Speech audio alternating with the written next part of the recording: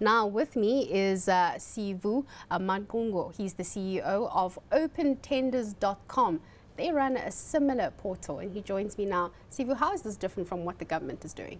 Well, first, as an entrepreneur, let me start by commending what the government is doing in launching an e-tender portal. Because as an entrepreneur, the major difficulty that entrepreneurs had was, one, finding the information of where the opportunities are. And two, for them to be able to grow better, knowing exactly who they're competing against what price.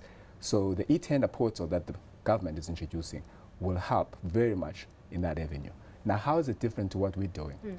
What we did was already, we knew upfront that government has a number of institutions, over 660 institutions. So we were aggregating all 10 opportunities in those institutions. Now, what government is saying is going to do, they're going to do that part for us.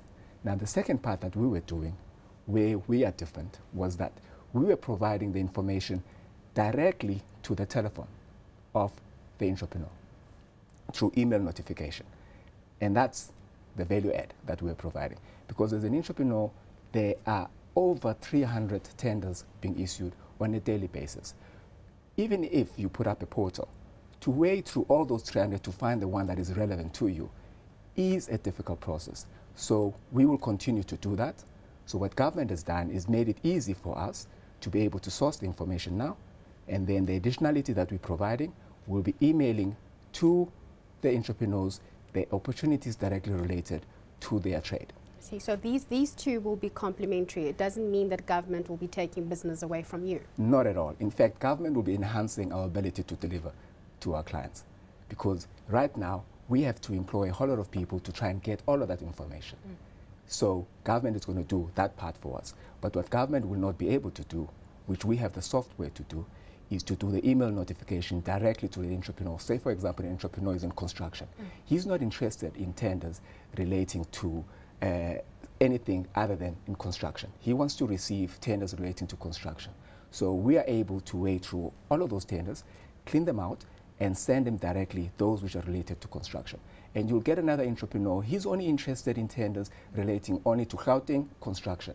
He's not necessarily interested in tenders in the Transkei, in the Eastern Cape, and all of these other places. So we will do all of that for them. So we save that. That's the first difference. The second difference is this. What we provide as well, once people have tenders and they have a contract, we provide financing as well.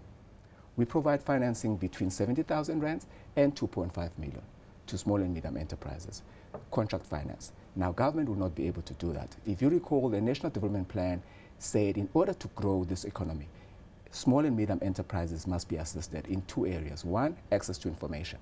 So government is helping us by facilitating that to e-tender. The second aspect was they must be assisted in respect of financial institutions being able to give them money. So we have funds to be able to providing those kind of funding to assist entrepreneurs. The third thing that we're doing, we are in fact a business social network. We're not just the e-tender side. We are a business social network as Open Tenders. So that means this. When entrepreneurs come into our platform, they're able to upload their profile to sell themselves to the rest of the other businesses that are members of Open Tenders. What that gives them is this. It gives them a market reach beyond what they otherwise would have without Open Tenders. So that's the third thing. And the final thing that we do, we provide training. So those are the four differences which we provide, and the additionality that we provide to what e-tenders does. Sivu, we'll have to leave it at that, but there's so much definitely to still talk about, like what do you do with people that aren't technologically savvy, but that's a conversation for another day. That was Sivu Maqungo. Am I saying that right? You're saying that correct. Fantastic. Thank you for having me. He's the CEO of OpenTenders.com.